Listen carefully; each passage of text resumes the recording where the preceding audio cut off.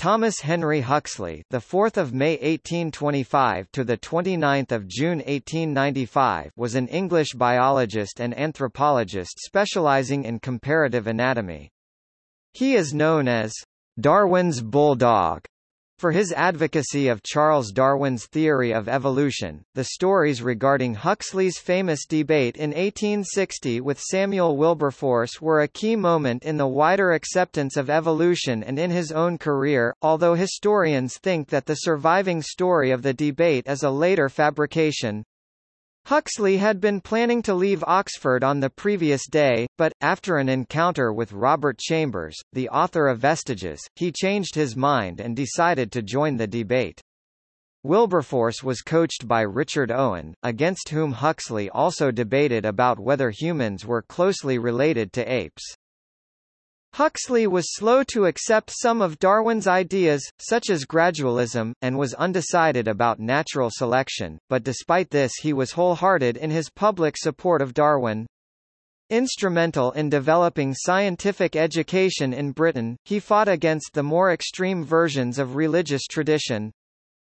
Originally coining the term in 1869, Huxley elaborated on agnosticism in 1889 to frame the nature of claims in terms of what is knowable and what is not.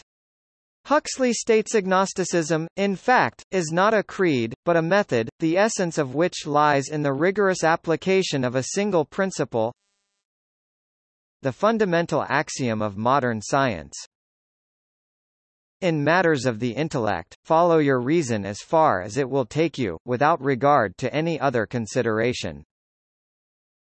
In matters of the intellect, do not pretend that conclusions are certain which are not demonstrated or demonstrable.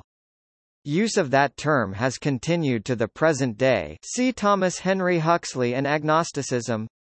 Much of Huxley's agnosticism is influenced by Kantian views on human perception and the ability to rely on rational evidence rather than belief systems. Huxley had little formal schooling and was virtually self-taught. He became perhaps the finest comparative anatomist of the later 19th century. He worked on invertebrates, clarifying relationships between groups previously little understood. Later, he worked on vertebrates, especially on the relationship between apes and humans. After comparing Archaeopteryx with Compsognathus, he concluded that birds evolved from small carnivorous dinosaurs, a theory widely accepted today. The tendency has been for this fine anatomical work to be overshadowed by his energetic and controversial activity in favor of evolution, and by his extensive public work on scientific education, both of which had significant effects on society in Britain and elsewhere. Huxley's 1893 Romanes lecture, Evolution and Ethics, is exceedingly influential in China. The Chinese translation of Huxley's lecture even transformed the Chinese translation of Darwin's Origin of Species.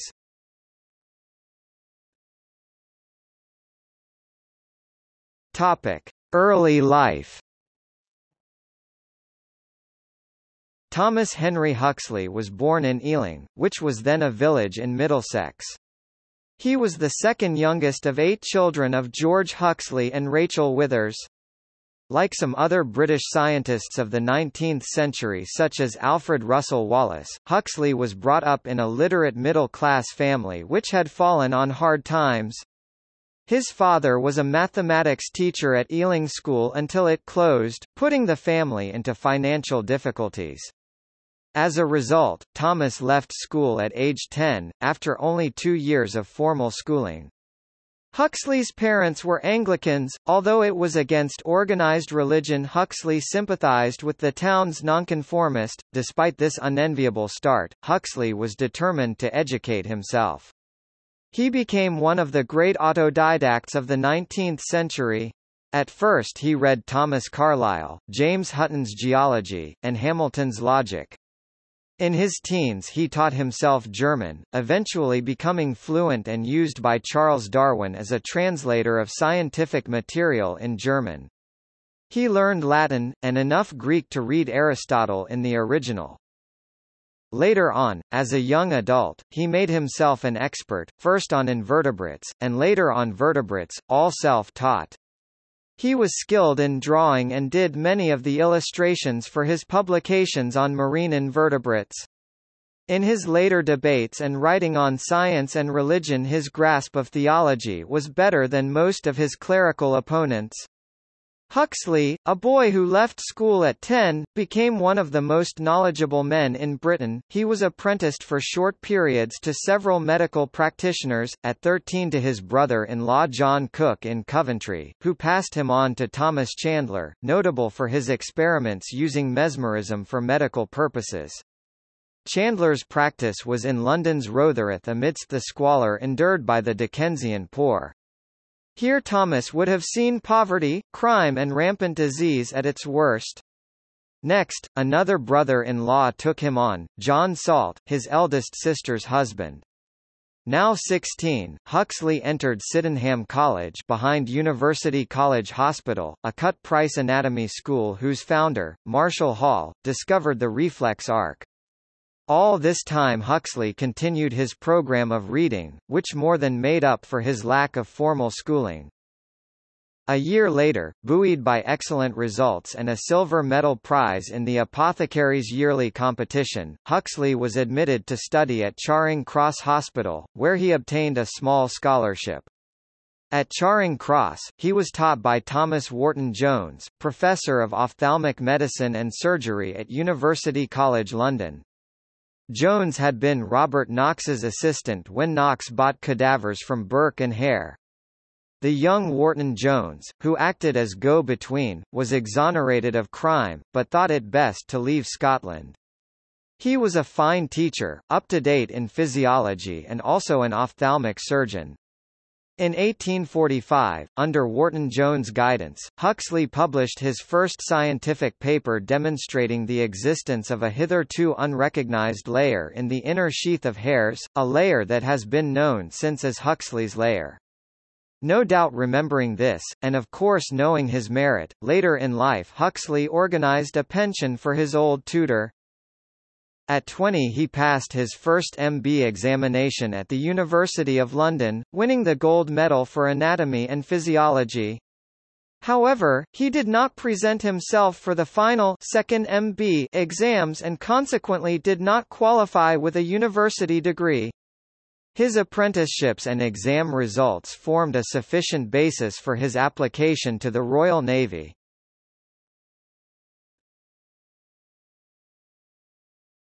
Topic: Voyage of the Rattlesnake. Aged 20, Huxley was too young to apply to the Royal College of Surgeons for a license to practice, yet he was deep in debt. So, at a friend's suggestion, he applied for an appointment in the Royal Navy. He had references on character and certificates showing the time spent on his apprenticeship and on requirements such as dissection and pharmacy. Sir William Burnet, the Physician General of the Navy, interviewed him and arranged for the College of Surgeons to test his competence by means of a viva voce. Finally Huxley was made assistant surgeon, surgeon's mate, but in practice marine naturalist to HMS Rattlesnake, about to set sail on a voyage of discovery and surveying to New Guinea and Australia. The Rattlesnake left England on 3 December 1846 and, once they had arrived in the Southern Hemisphere, Huxley devoted his time to the study of marine invertebrates. He began to send details of his discoveries back to England, where publication was arranged by Edward Forbes FRS, who had also been a pupil of Knox. Both before and after the voyage Forbes was something of a mentor to Huxley. Huxley's paper, On the Anatomy and the Affinities of the Family of Medusae, was published in 1849 by the Royal Society in its Philosophical Transactions. Huxley united the hydroid and sertularian polyps with the Medusae to form a class to which he subsequently gave the name of Hydrozoa. The connection he made was that all the members of the class consisted of two cell layers, enclosing a central cavity or stomach. This is characteristic of the phylum now called the Cnidaria. He compared this feature to the serous and mucous structures of embryos of higher animals. When at last he got a grant from the Royal Society for the printing of plates, Huxley was able to summarize this work in the Oceanic Hydrozoa, published by the Ray Society in 1859. The value of Huxley's work was recognized and, on returning to England in 1850, he was elected a Fellow of the Royal Society. In the following year, at the age of 26, he not only received the Royal Society Medal but was also elected to the Council. He met Joseph Dalton Hooker and John Tyndall, who remained his lifelong friends. The Admiralty retained him as a nominal assistant surgeon, so he might work on the specimens he collected and the observations he made during the voyage of the rattlesnake. He solved the problem of appendicularia, whose place in the animal kingdom Johannes Peter Müller had found himself wholly unable to assign. It and the Ascidians are both, as Huxley showed, tunicates, today regarded as a sister group to the vertebrates in the phylum Chordata. Other papers on the morphology of the cephalopods and on brachiopods and rotifers are also noteworthy. The rattlesnake's official naturalist, John McGillivray, did some work on botany, and proved surprisingly good at notating Australian Aboriginal languages. He wrote up the Voyage in the standard Victorian 2-volume format.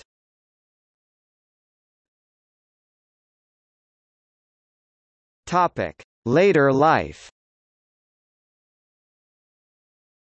Huxley effectively resigned from the Navy, by refusing to return to active service and, in July 1854, he became Professor of Natural History at the Royal School of Mines and Naturalist to the British Geological Survey in the following year.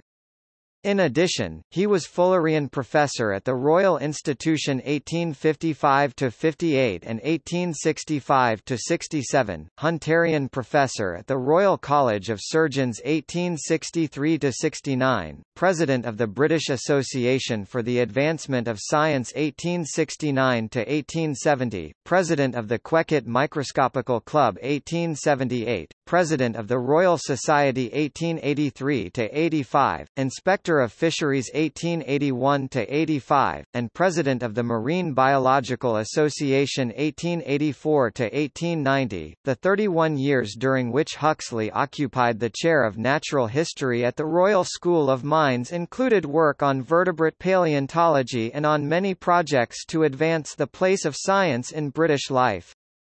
Huxley retired in 1885, after a bout of depressive illness which started in 1884. He resigned the presidency of the Royal Society in mid-term, the inspectorship of fisheries, and his chair as soon as he decently could, and took 6 months' leave. His pension was a fairly handsome £1,200 a year. In 1890, he moved from London to Eastbourne where he edited the 9 volumes of his collected essays. In 1894 he heard of Eugene Dubois' discovery in Java of the remains of Pithecanthropus erectus, now known as Homo erectus. Finally, in 1895, he died of a heart attack after contracting influenza and pneumonia, and was buried in North London at St Marylebone. This small family plot had been purchased upon the death of his beloved youngest son Noel, who died of scarlet fever in 1860. Huxley's wife Henrietta Ann née Heathorn and son Noel are also buried there. No invitations were sent out, but 200 people turned up for the ceremony. They included Joseph Dalton Hooker, William Henry Flower, Mulford B. Foster, Edwin Lancaster, Joseph Lister and, apparently, Henry James. Huxley and his wife had 5 daughters and 3 sons. Noel Huxley (1856–1860) died aged 4. Jessie Oriana Huxley (1856–1927) married architect Fred Waller in 1877. Marion Huxley (1859–1887) married artist John Collier in 1879. Leonard Huxley (1860–1933) married Julia Arnold. Rachel Huxley (1862–1934) married civil engineer Alfred Eckersley in 1884. Henrietta Nettie Huxley (1863–1940), married Harold Roller, travelled Europe as a singer. Henry Huxley (1865–1946) became a fashionable general practitioner in London. Ethel Huxley (1866–1941) married artist John Collier, widower of sister, in 1889.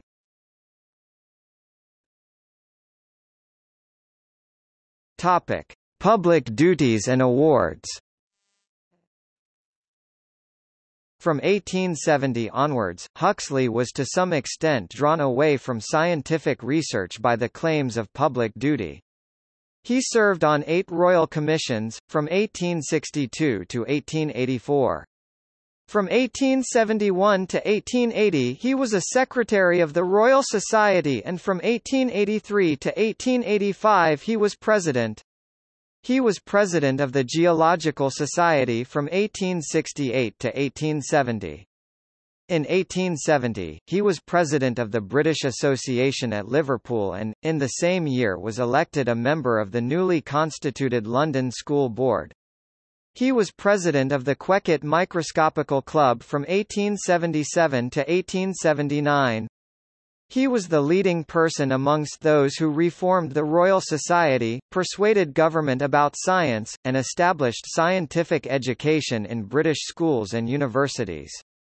Before him, science was mostly a gentleman's occupation. After him, science was a profession. He was awarded the highest honours then open to British men of science.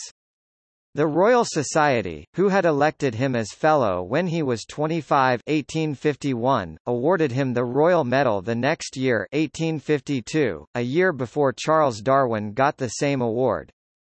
He was the youngest biologist to receive such recognition.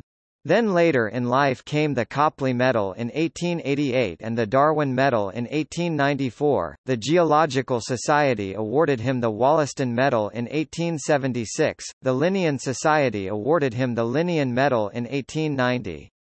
There were many other elections and appointments to eminent scientific bodies. These and his many academic awards are listed in the Life and Letters. He turned down many other appointments, notably the Linacre Chair in Zoology at Oxford and the Mastership of University College, Oxford. In 1873 the King of Sweden made Huxley, Hooker and Tyndall Knights of the Order of the Polar Star. They could wear the insignia but not use the title in Britain. Huxley collected many honorary memberships of foreign societies, academic awards and honorary doctorates from Britain and Germany. He also became foreign member of the Royal Netherlands Academy of Arts and Sciences in 1892. As recognition of his many public services, he was given a pension by the state, and was appointed Privy Councillor in 1892. Despite his many achievements, he was given no award by the British state until late in life. In this he did better than Darwin, who got no award of any kind from the state. Darwin's proposed knighthood was vetoed by ecclesiastical advisers, including Wilberforce. Perhaps Huxley had commented too often on his dislike of honours, or perhaps his many assaults on the traditional beliefs of organised religion made enemies in the establishment. He had vigorous debates in print with Benjamin Disraeli, William Ewart Gladstone and Arthur Balfour, and his relationship with Lord Salisbury was less than tranquil. Huxley was for about 30 years evolution's most effective advocate, and for some Huxley was the premier advocate of science in the 19th century for the whole English-speaking world. Though he had many admirers and disciples, his retirement and later death left British zoology somewhat bereft of leadership. He had, directly or indirectly, guided the careers and appointments of the next generation, but none were of his stature. The loss of Francis Balfour in 1882, climbing the Alps just after he was appointed to a chair at Cambridge, was a tragedy. Huxley thought he was the only man who can carry out my work. The deaths of Balfour and W. K. Clifford were the greatest losses to science in our time.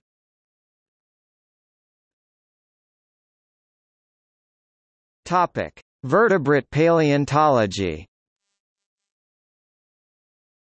The first half of Huxley's career as a paleontologist is marked by a rather strange predilection for persistent types, in which he seemed to argue that evolutionary advancement in the sense of major new groups of animals and plants was rare or absent in the Phanerozoic.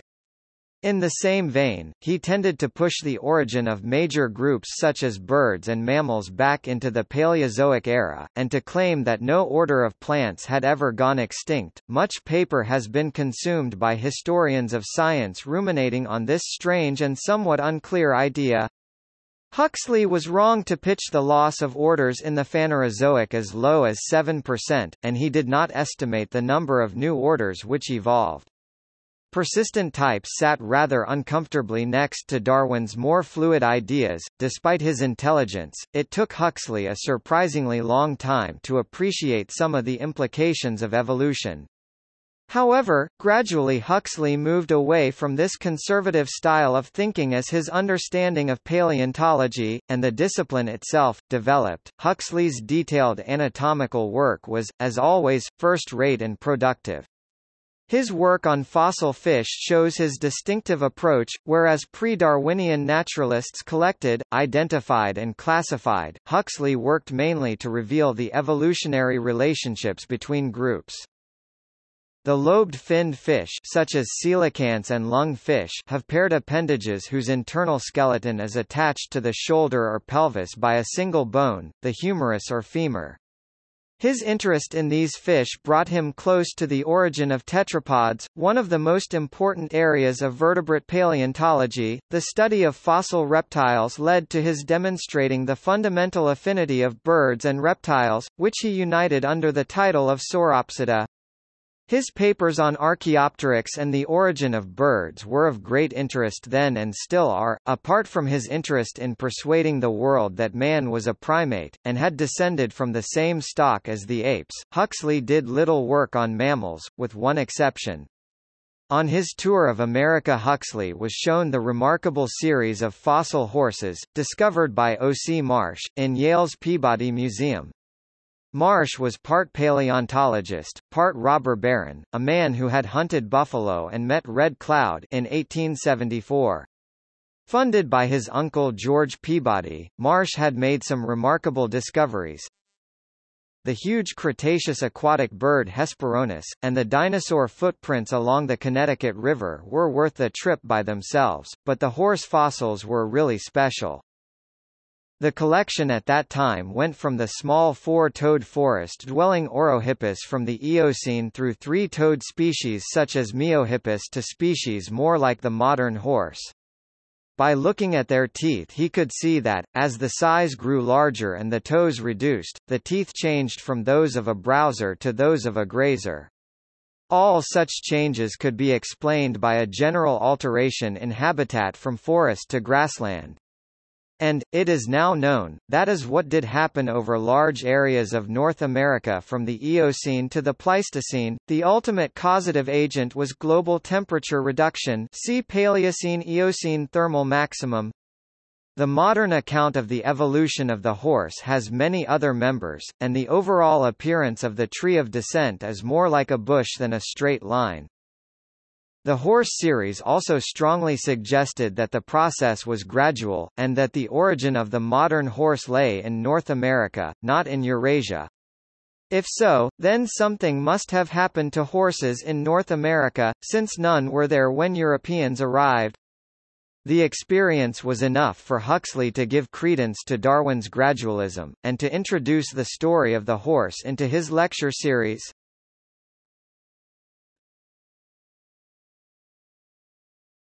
Topic: Darwin's bulldog.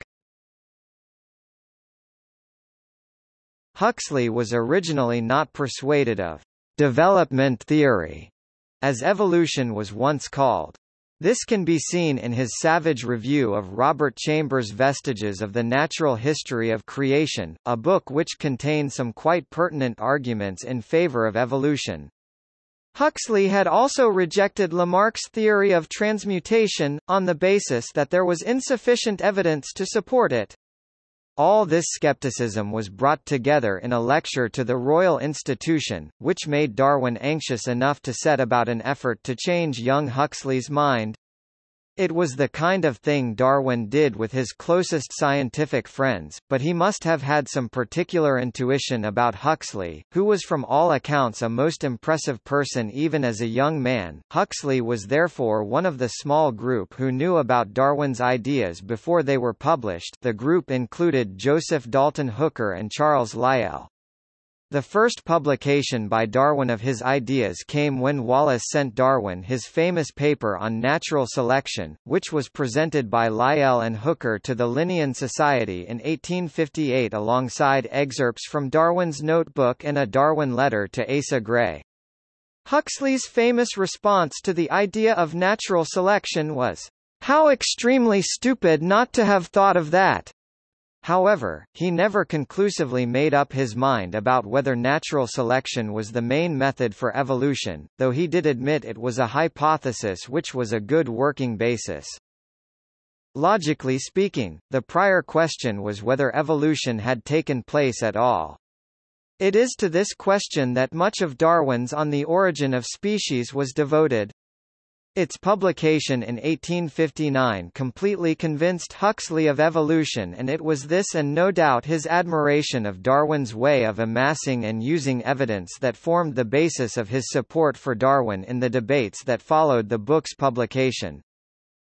Huxley's support started with his anonymous favorable review of The Origin in the Times for 26 December 1859, and continued with articles in several periodicals, and in a lecture at the Royal Institution in February 1860.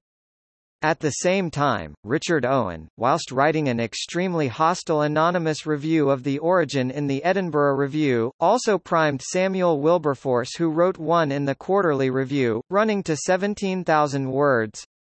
The authorship of this latter review was not known for sure until Wilberforce's son wrote his biography. So it can be said that, just as Darwin groomed Huxley, so Owen groomed Wilberforce, and both the proxies fought public battles on behalf of their principles as much as themselves. Though we do not know the exact words of the Oxford debate, we do know what Huxley thought of the review in the Quarterly. Since Lord Brougham assailed Dr. Young, the world has seen no such specimen of the insolence of a shallow pretender to a master in science as this remarkable production, in which one of the most exact of observers, most cautious of reasoners, and most candid of expositors, of this or any other age, is held up to scorn as a flighty person, who endeavours to prop up his utterly rotten fabric of guess and speculation, and whose mode of dealing with nature is reprobated as utterly dishonorable to natural science. If I confine my retrospect of the reception of The Origin of Species to a 12-month, or thereabouts, from the time of its publication, I do not recollect anything quite so foolish and unmannerly as the Quarterly Review article. Huxley said, "I am Darwin's bulldog." While the second half of Darwin's life was lived mainly within his family, the younger combative Huxley operated mainly out in the world at large. A letter from Huxley to Ernst Haeckel, the 2nd of November 1871, states, "The dogs have been snapping at Darwin's heels too much of late." At Oxford and Cambridge universities, bulldog was and still is student slang for a university policeman, whose job was to corral errant students and maintain their moral rectitude.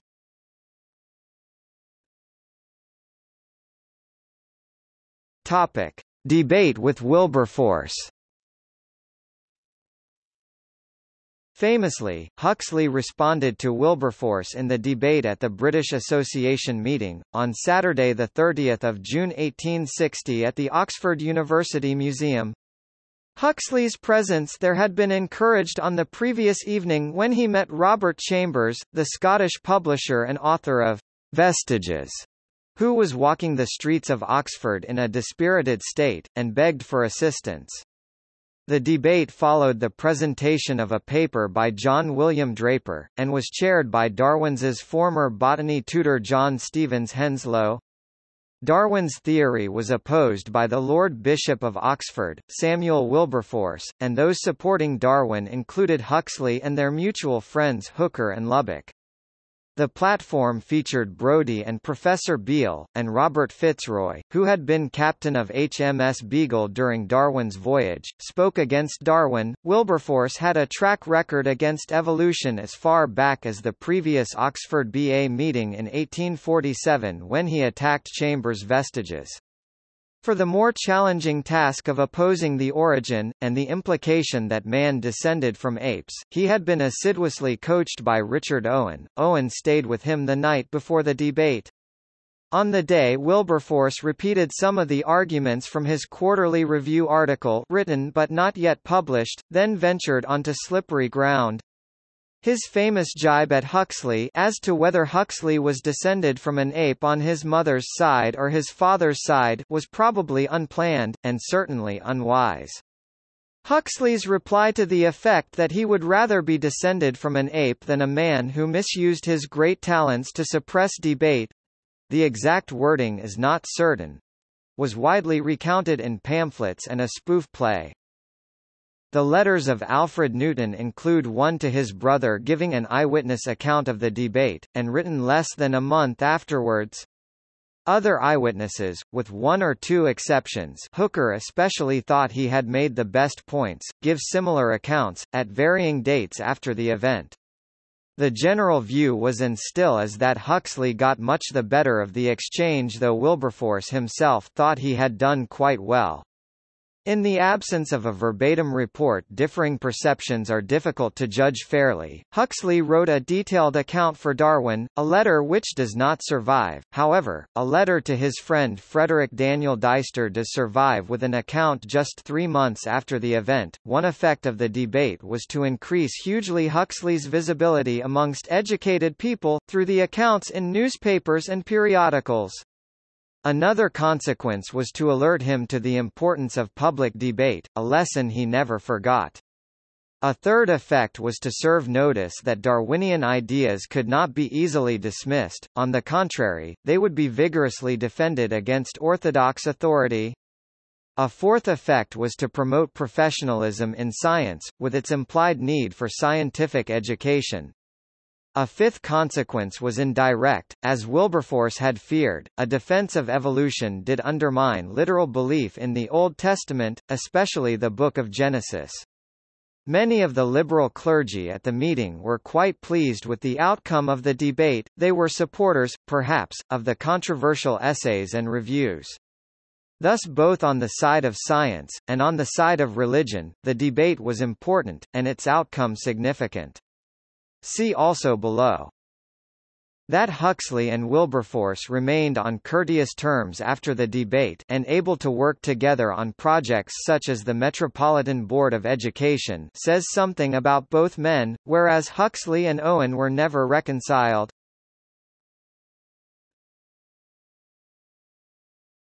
Topic: Man's place in nature. For nearly a decade his work was directed mainly to the relationship of man to the apes. This led him directly into a clash with Richard Owen, a man widely disliked for his behavior whilst also being admired for his capability.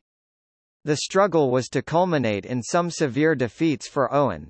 Huxley's Croonian lecture, delivered before the Royal Society in 1858 on the theory of the vertebrate skull, was the start. In this, he rejected Owen's theory that the bones of the skull and the spine were homologous, an opinion previously held by Goethe and Lorenzo Cahen. From 1860 to 63 Huxley developed his ideas, presenting them in lectures to working men, students and the general public, followed by publication. Also in 1862 a series of talks to working men was printed lecture by lecture as pamphlets, later bound up as a little green book. The first copies went on sale in December. Other lectures grew into Huxley's most famous work Evidence as to Man's Place in Nature 1863, where he addressed the key issues long before Charles Darwin published his Descent of Man in 1871. Although Darwin did not publish his Descent of Man until 1871, the general debate on this topic had started years before. There was even a precursor debate in the 18th century between Monboddo and Buffon. Darwin had dropped a hint when, in the conclusion to The Origin, he wrote, "In the distant future, light will be thrown on the origin of man and his history." Not so distant, as it turned out. A key event had already occurred in 1857 when Richard Owen presented to the Linnean Society his theory that man was marked off from all other mammals by possessing features of the brain peculiar to the genus Homo. Having reached this opinion, Owen separated man from all other mammals in a subclass of its own. No other biologist held such an extreme view. Darwin reacted. Man, as distinct from a chimpanzee, as an ape from a platypus. I cannot swallow that. Neither could Huxley, who was able to demonstrate that Owen's idea was completely wrong. The subject was raised at the 1860 BA Oxford meeting, when Huxley flatly contradicted Owen, and promised a later demonstration of the facts. In fact, a number of demonstrations were held in London and the provinces. In 1862 at the Cambridge meeting of the B.A. Huxley's friend William Flower gave a public dissection to show that the same structures, the posterior horn of the lateral ventricle and hippocampus minor, were indeed present in apes. The debate was widely publicized, and parodied as the Great Hippocampus Question. It was seen as one of Owen's greatest blunders, revealing Huxley as not only dangerous in debate, but also a better anatomist.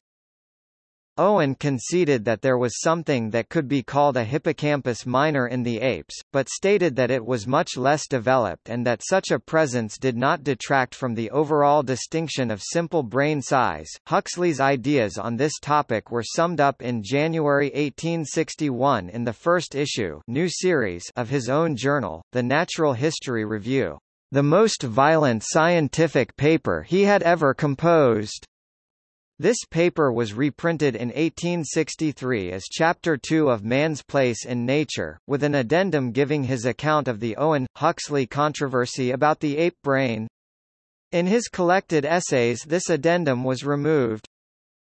The extended argument on the ape brain, partly in debate and partly in print, backed by dissections and demonstrations, was a landmark in Huxley's career. It was highly important in asserting his dominance of comparative anatomy, and in the long run more influential in establishing evolution amongst biologists than was the debate with Wilberforce. It also marked the start of Owen's decline in the esteem of his fellow biologists. The following was written by Huxley to Rolleston before the BA meeting in 1861.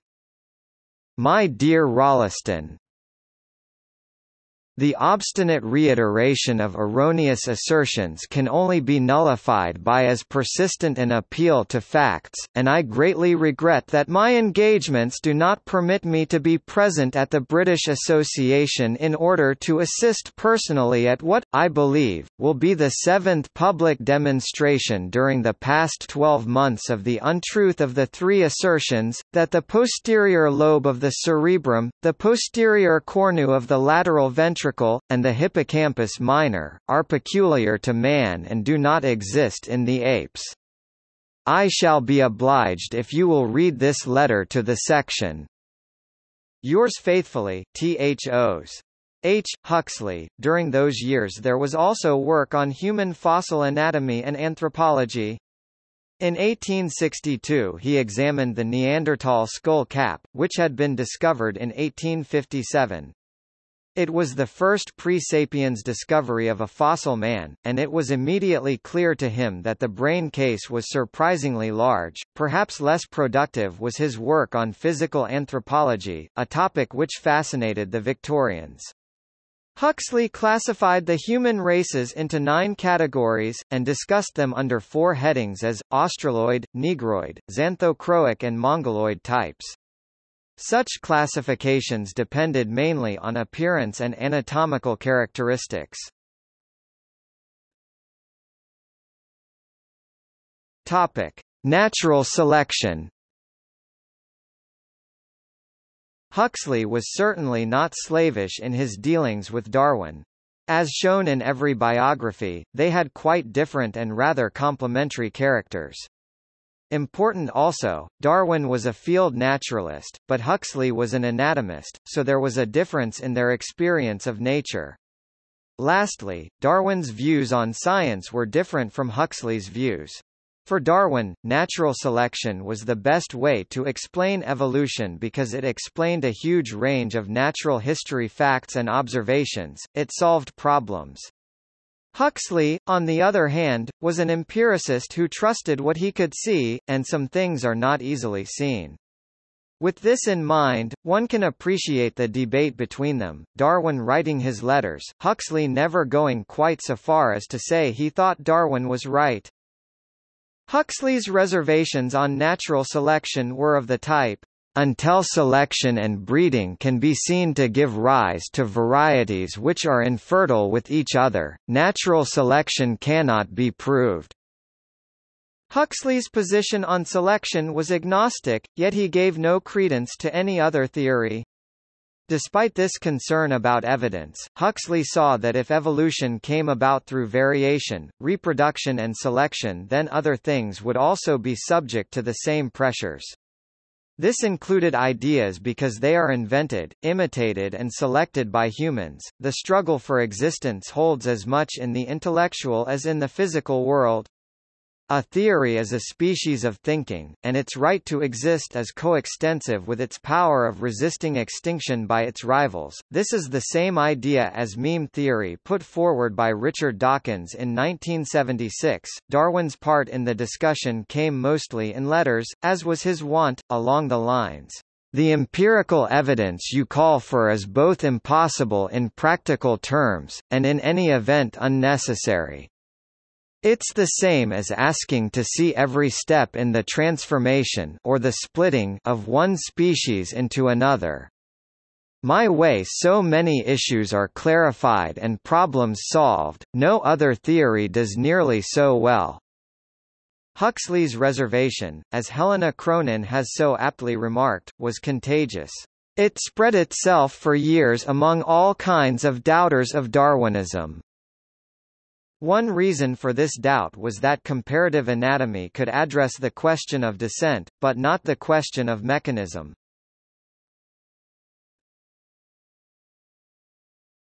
Topic: Pallbearer. Huxley was a pallbearer at the funeral of Charles Darwin on 26 April 1882.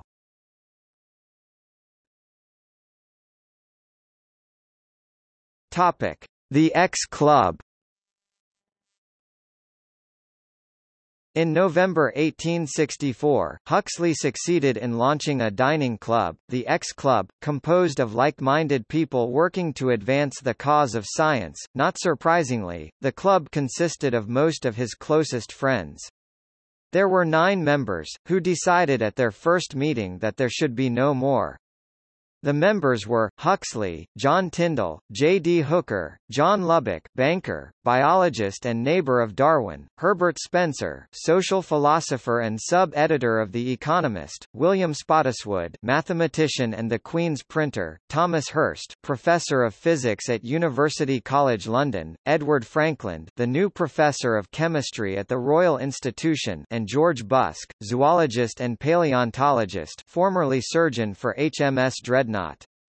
All except Spencer were Fellows of the Royal Society. Tyndall was a particularly close friend, for many years they met regularly and discussed issues of the day. On more than one occasion Huxley joined Tyndall in the latter's trips into the Alps and helped with his investigations in glaciology. There were also some quite significant X-Club satellites such as William Flower and George Rolleston, Huxley protégés, and liberal clergyman Arthur Stanley, the Dean of Westminster. Guests such as Charles Darwin and Hermann von Helmholtz were entertained from time to time. They would dine early on first Thursdays at a hotel, planning what to do. High on the agenda was to change the way the Royal Society Council did business. It was no coincidence that the council met later that same evening. First item for the X's was to get the Copley Medal for Darwin, which they managed after quite a struggle. The next step was to acquire a journal to spread their ideas. This was the Weekly Reader, which they bought, revamped and redirected.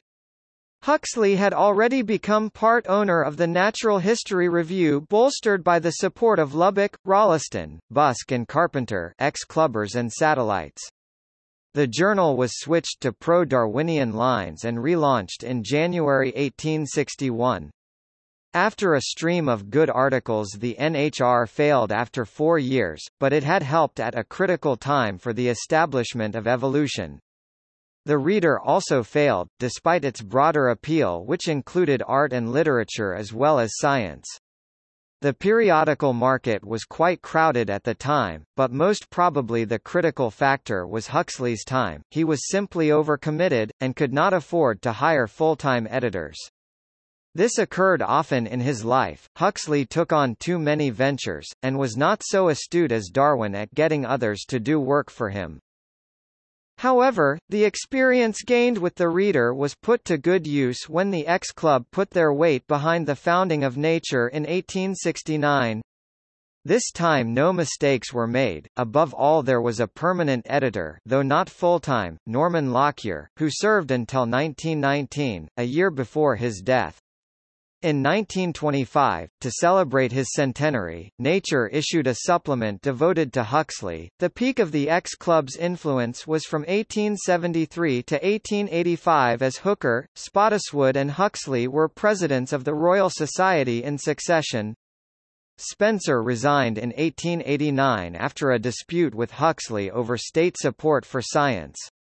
After 1892, it was just an excuse for the surviving members to meet. Hooker died in 1911, and Lubbock, now Lord Avebury, was the last surviving member.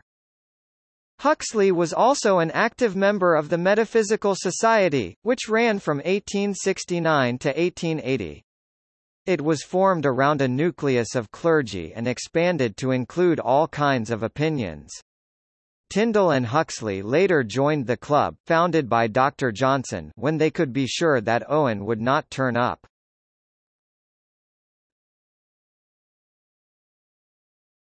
Topic: Educational influence. When Huxley himself was young, there were virtually no degrees in British universities in the biological sciences and few courses. Most biologists of his day were either self-taught, or took medical degrees. When he retired, there were established shares in biological disciplines in most universities, and a broad consensus on the curricula to be followed. Huxley was the single most influential person in this transformation.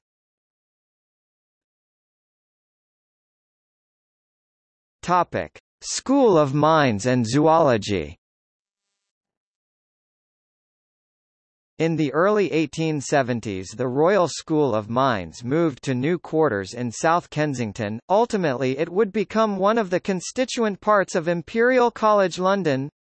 The move gave Huxley the chance to give more prominence to laboratory work in biology teaching, an idea suggested by practice in German universities.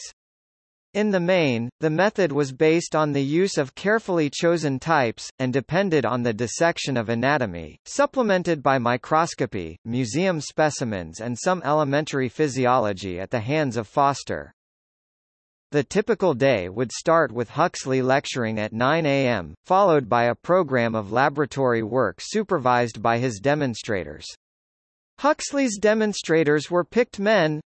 All became leaders of biology in Britain in later life, spreading Huxley's ideas as well as their own.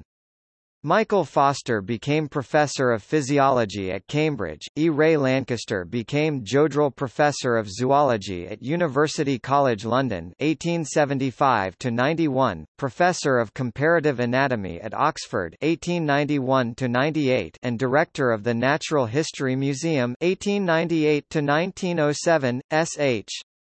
Vines became Professor of Botany at Cambridge, W.T. The Selton Dyer became Hooker's successor at Kew. He was already Hooker's son-in-law. T. Jeffrey Parker became Professor of Zoology and Comparative Anatomy at University College, Cardiff, and William Rutherford became the Professor of Physiology at Edinburgh. William Flower, conservator to the Hunterian Museum, and THH's assistant in many dissections, became Sir William Flower, Hunterian Professor of Comparative Anatomy and, later, Director of the Natural History Museum. It's a remarkable list of disciples, especially when contrasted with Owen who, in a longer professional life than Huxley, left no disciples at all. No one fact tells so strongly against Owen as that he has never reared one pupil or follower. Huxley's courses for students were so much narrower than the man himself that many were bewildered by the contrast. The teaching of zoology by use of selected animal types has come in for much criticism. Looking back in 1914 to his time as a student, Sir Arthur Shipley said, "Darwin's later works all dealt with living organisms, yet our obsession was with the dead, with bodies preserved, and cut into the most refined slices." E. W. McBride said, Huxley would persist in looking at animals as material structures and not as living, active beings. In a word, he was a necrologist. To put it simply, Huxley preferred to teach what he had actually seen with his own eyes. This largely morphological program of comparative anatomy remained at the core of most biological education for 100 years until the advent of cell and molecular biology and interest in evolutionary ecology forced a fundamental rethink. It is an interesting fact that the methods of the field naturalists who led the way in developing the theory of evolution, Darwin, Wallace, Fritz Müller, Henry Bates, were scarcely represented at all in Huxley's program. Ecological investigation of life in its environment was virtually non-existent, and theory, evolutionary or otherwise, was at a discount. Michael Ruse finds no mention of evolution or Darwinism in any of the exams set by Huxley, and confirms the lecture content based on two complete sets of lecture notes. Since Darwin, Wallace and Bates did not hold teaching posts at any stage of their adult careers and Müller never returned from Brazil, the imbalance in Huxley's program went uncorrected. It is surely strange that Huxley's courses did not contain an account of the evidence collected by those naturalists of life in the tropics, evidence which they had found so convincing, and which caused their views on evolution by natural selection to be so similar. Desmond suggests that biology had to be simple, synthetic and assimilable because it was to train teachers and had no other heuristic function. That must be part of the reason, indeed it does help to explain the stultifying nature of much school biology. But zoology as taught at all levels became far too much the product of one man. Huxley was comfortable with comparative anatomy, at which he was the greatest master of the day. He was not an all-round naturalist like Darwin, who had shown clearly enough how to weave together detailed factual information and subtle arguments across the vast web of life. Huxley chose, in his teaching and to some extent in his research, to take a more straightforward course, concentrating on his personal strengths.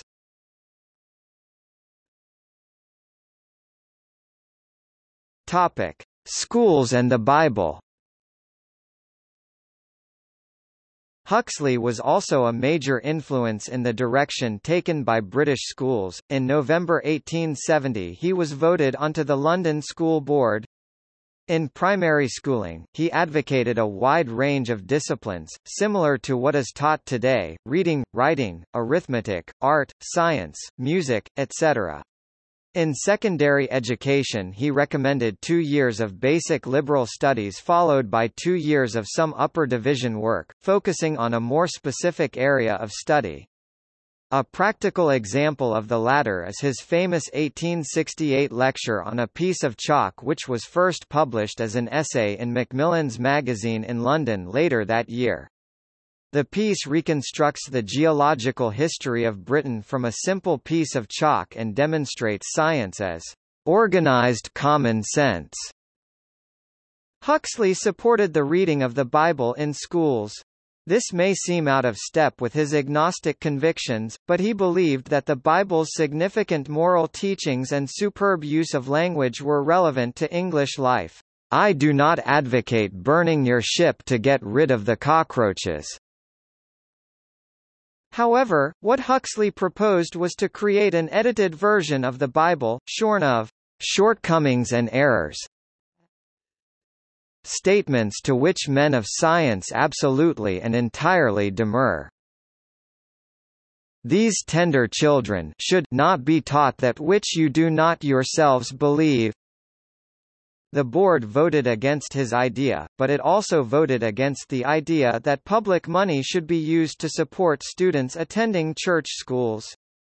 Vigorous debate took place on such points, and the debates were minuted in detail. Huxley said, "I will never be a party to enabling the state to sweep the children of this country into denominational schools." The Act of Parliament which founded board schools permitted the reading of the Bible, but did not permit any denominational doctrine to be taught. It may be right to see Huxley's life and work as contributing to the secularization of British society which gradually occurred over the following century. Ernst Mayr said, "It can hardly be doubted that biology has helped to undermine traditional beliefs and value systems." And Huxley more than anyone else was responsible for this trend in Britain. Some modern Christian apologists consider Huxley the father of antitheism, though he himself maintained that he was an agnostic, not an atheist. He was, however, a lifelong and determined opponent of almost all organized religion throughout his life, especially the Roman Church, carefully calculated for the destruction of all that is highest in the moral nature, in the intellectual freedom, and in the political freedom of mankind. In the same line of thought, in an article in Popular Science, Huxley used the expression, "the so-called Christianity of Catholicism," explaining, "I say so-called not by way of offense, but as a protest against the monstrous assumption that Catholic Christianity is explicitly or implicitly contained in any trustworthy record of the teaching of Jesus of Nazareth." In 1893, during preparation for the Second Romanes lecture, Huxley expressed his disappointment at the shortcomings of liberal theology, describing its doctrines as popular illusions, and the teachings they replaced, faulty as they are, appear to me to be vastly nearer the truth. Vladimir Lenin remarked in Materialism and Empirio-Criticism, "In Huxley's case, agnosticism serves as a fig leaf for materialism." See also the debate with Wilberforce above. Adult education. Huxley's interest in education went still further than school and university classrooms. He made a great effort to reach interested adults of all kinds. After all, he himself was largely self-educated.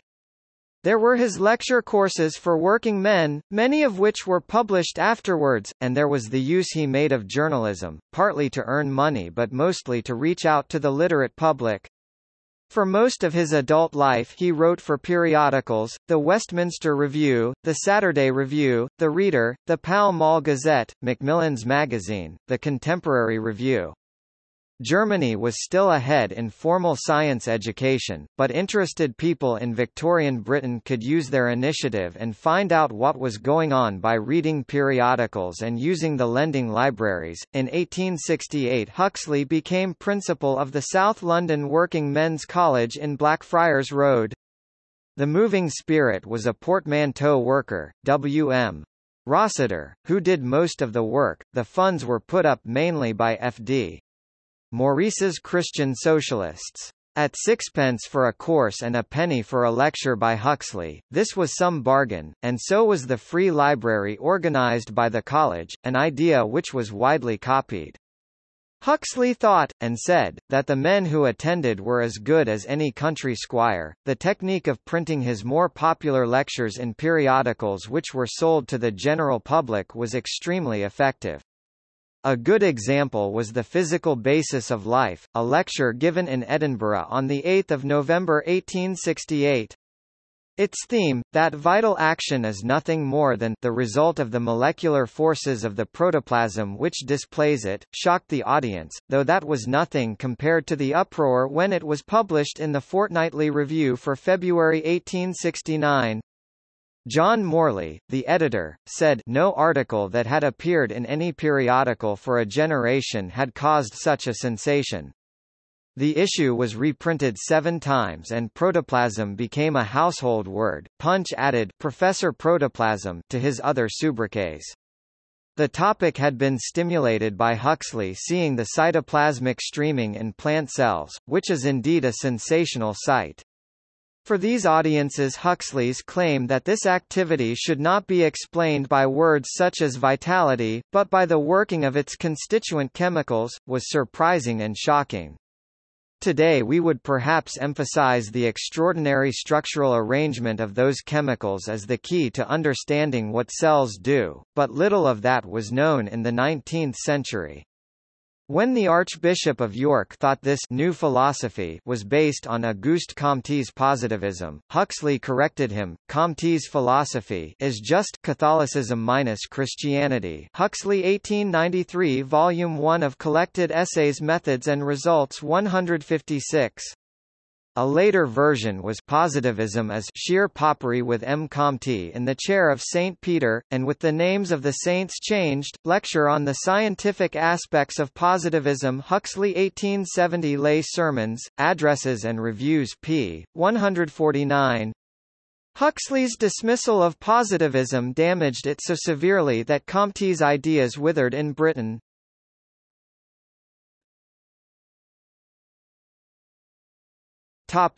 Huxley and the humanities. During his life, and especially in the last 10 years after retirement, Huxley wrote on many issues relating to the humanities. Perhaps the best known of these topics is Evolution and Ethics, which deals with the question of whether biology has anything particular to say about moral philosophy. Both Huxley and his grandson Julian Huxley gave Romanes lectures on this theme. For a start, Huxley dismisses religion as a source of moral authority. Next, he believes the mental characteristics of man are as much a product of evolution as the physical aspects. Thus, our emotions, our intellect, our tendency to prefer living in groups and spend resources on raising our young are part and parcel of our evolution, and therefore inherited. Despite this, the details of our values and ethics are not inherited, they are partly determined by our culture, and partly chosen by ourselves. Morality and duty are often at war with natural instincts. Ethics cannot be derived from the struggle for existence. Of moral purpose I see not a trace in nature. That is an article of exclusively human manufacture. It is therefore our responsibility to make ethical choices. See Ethics and Evolutionary Ethics. This seems to put Huxley as a compatibilist in the free will versus determinism debate. In this argument Huxley is diametrically opposed to his old friend Herbert Spencer. Huxley's dissection of Rousseau's views on man and society is another example of his later work. The essay undermines Rousseau's ideas on man as a preliminary to undermining his ideas on the ownership of property. Characteristic is the doctrine that all men are, in any sense, or have been, at any time, free and equal, is an utterly baseless fiction. Huxley's method of argumentation, his strategy and tactics of persuasion in speech and print, is itself much studied. His career included controversial debates with scientists, clerics and politicians, persuasive discussions with royal commissions and other public bodies, lectures and articles for the general public, and a mass of detailed letter writing to friends and other correspondence. A large number of textbooks have excerpted his prose for anthologies.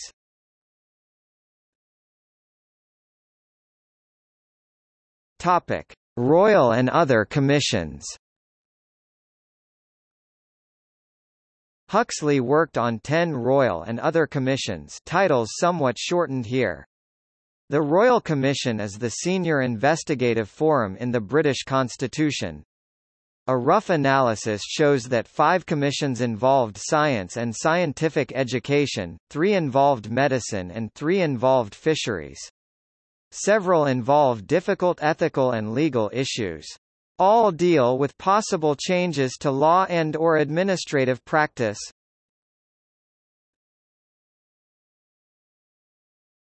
Topic: Royal Commissions. 1862 Trawling for herrings on the coast of Scotland. 1863–65 Sea Fisheries of the United Kingdom. 1870–71 The Contagious Diseases Acts. 1870–75 Scientific Instruction and the Advancement of Science. 1876 The Practice of Subjugating Live Animals to Scientific Experiments, Vivisection. 1876–78 The Universities of Scotland. 1881–82 The Medical Acts, i.e. the legal framework for medicine. 1884 Trawl, net and beam trawl fishing.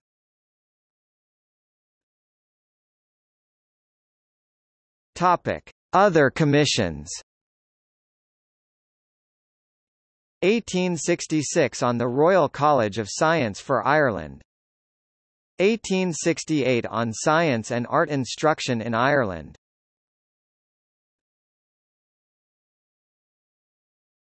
Topic: Family. In 1855, he married Henrietta Ann Heathorn (1825–1915), an English émigré whom he had met in Sydney. They kept correspondence until he was able to send for her. They had 5 daughters and 3 sons. Noel Huxley (1856–60), died aged 4. Jessie Oriana Huxley (1858–1927), married architect Fred Waller in 1877.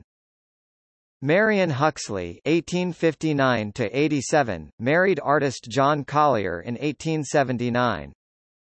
Leonard Huxley (1860–1933), author, father of Julian, Aldous and Andrew Huxley.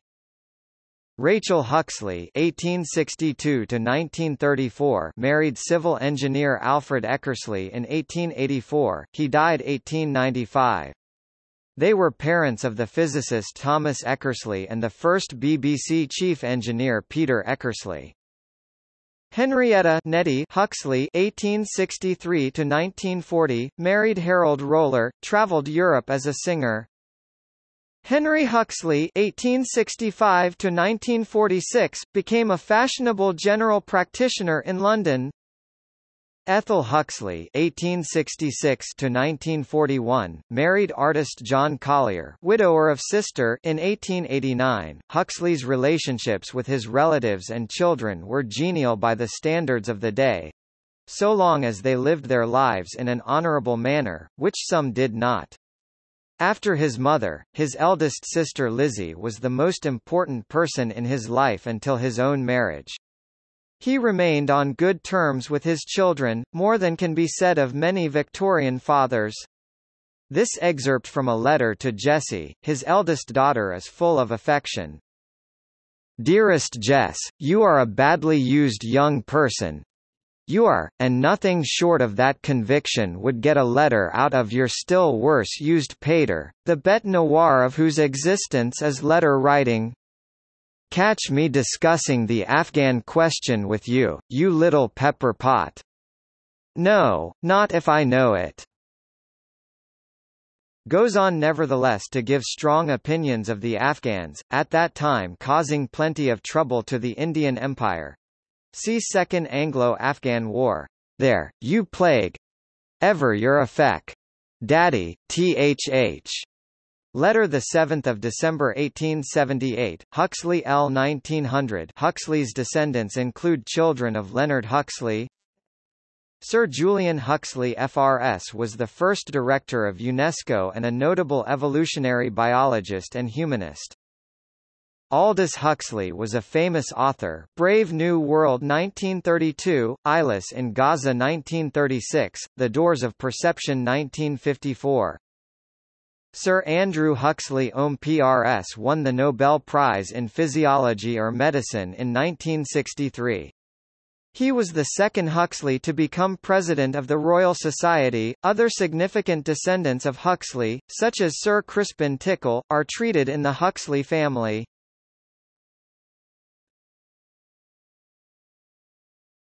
Topic: Mental problems in the family. Biographers have sometimes noted the occurrence of mental illness in the Huxley family. His father became sunk in worse than childish imbecility of mind, and later died in Barming Asylum. Brother George suffered from extreme mental anxiety and died in 1863, leaving serious debts. Brother James, a well-known psychiatrist and superintendent of Kent County Asylum, was at 55, as near mad as any sane man can be. And there is more. His favorite daughter, the artistically talented Mattie Marion, who became the first wife of artist John Collier, was troubled by mental illness for years. She died of pneumonia in her mid-20s. About Huxley himself we have a more complete record. As a young apprentice to a medical practitioner, aged 13 or 14, Huxley was taken to watch a post-mortem dissection. Afterwards he sank into a deep lethargy, and though Huxley ascribed this to dissection poisoning, Bibby and others may be right to suspect that emotional shock precipitated the depression. Huxley recuperated on a farm, looking thin and ill. The next episode we know of in Huxley's life when he suffered a debilitating depression was on the third voyage of HMS Rattlesnake in 1848. Huxley had further periods of depression at the end of 1871, and again in 1873. Finally, in 1884 he sank into another depression, and this time it precipitated his decision to retire in 1885, at the age of 60. This is enough to indicate the way depression, or perhaps a moderate bipolar disorder, interfered with his life, yet unlike some of the other family members, he was able to function extremely well at other times. The problems continued sporadically into the third generation. Two of Leonard's sons suffered serious depression. Trevennan committed suicide in 1914 and Julian suffered a breakdown in 1913, and 5 more later in life.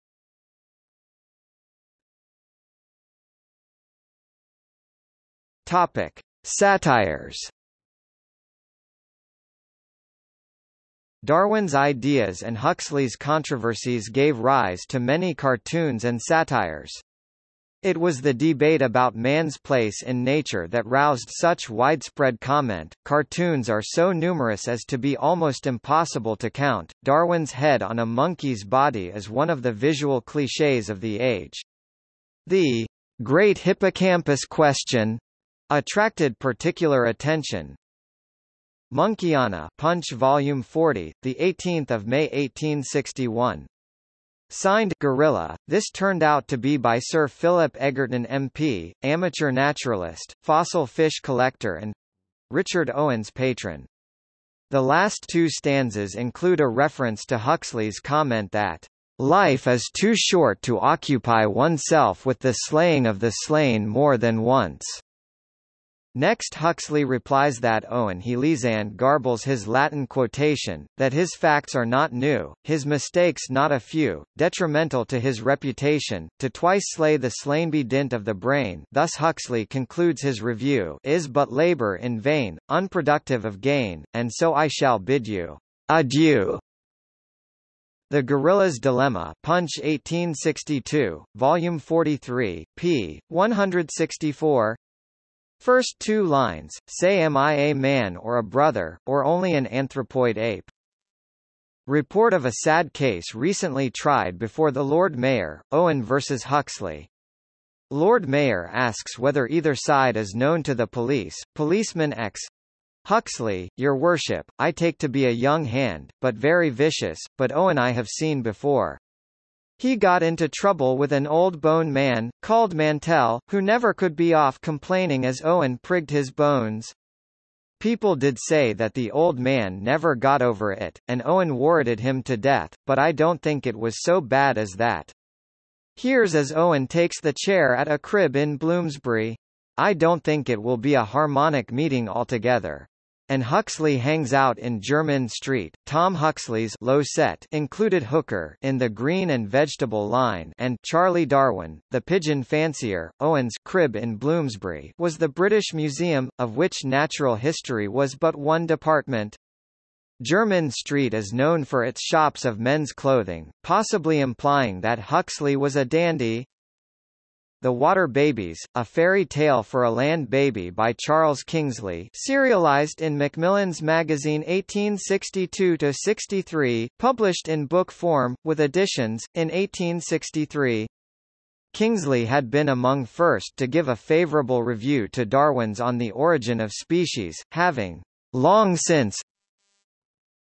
learnt to disbelieve the dogma of the permanence of species. And the story includes a satire on the reaction to Darwin's theory, with the main scientific participants appearing, including Richard Owen and Huxley. In 1892, Thomas Henry Huxley's 5-year-old grandson Julian saw the illustration by Edward Linley Samburn and wrote his grandfather a letter asking, "Dear Grandpater, have you seen a water baby? Did you put it in a bottle? Did it wonder if it could get out? Could I see it some day? Your loving Julian." Huxley wrote back, "My dear Julian, I could never make sure about that water baby." My friend who wrote the story of the water baby was a very kind man and very clever.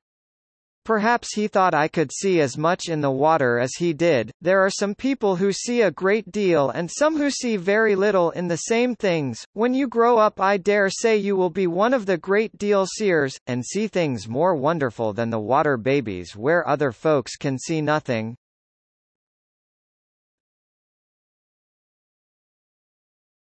Topic: Cultural references.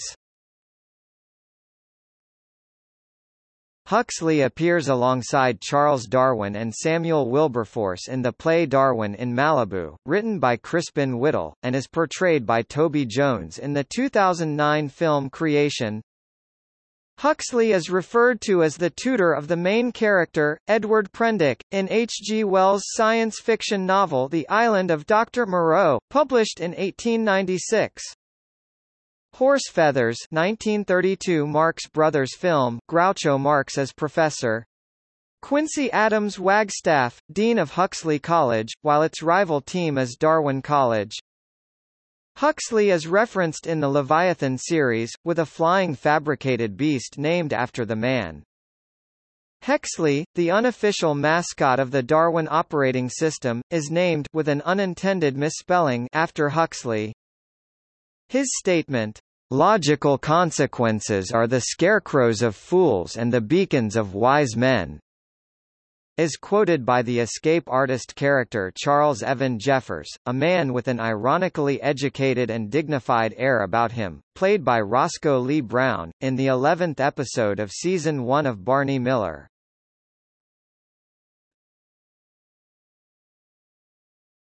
Topic. See also: European and American voyages of scientific exploration.